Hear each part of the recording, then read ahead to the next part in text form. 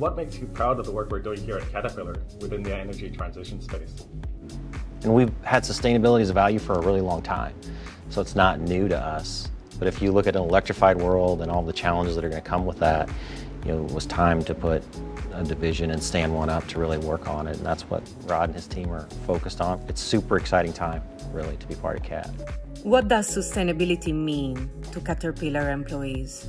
When I think of sustainability, I think of it from multiple dimensions, right? We talk to so many young employees today that we bring into the company about what do we do to make the world a better place. And we look at the energy transition, right? And we really listen to them and we understand what we can do, and it puts us in a great position to really solve some really complicated sustainability problems that we're going to be facing for the next couple decades. I believe in our mission statement, right? That we help build a better, more sustainable world. Our customers do, and the equipment we provide really support that, and that really increases standards of living around the world, but also pushes sustainability in the energy transition.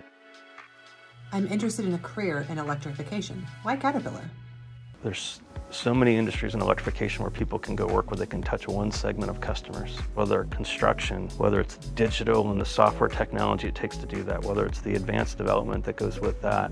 There's so much here and so many opportunities for any individual considering electrification to network out into spaces that nobody else can provide in the industry. I would say if you are interested in a career in electrification and you like a challenge, there is no better place to be than Caterpillar.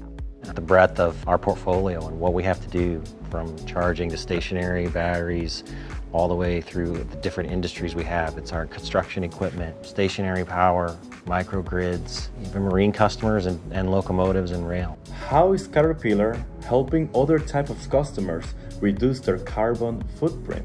There's so many things we can do right now to help our customers lower their carbon footprint immediately with the suite of products we have, by being more efficient, burning less fuel, using all the telematics and digital capabilities that we have.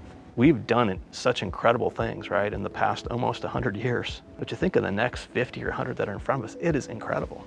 The network of people that you just build up and connect with through your career, that there's not a problem that doesn't come our way that we can't solve. It is a great place to be.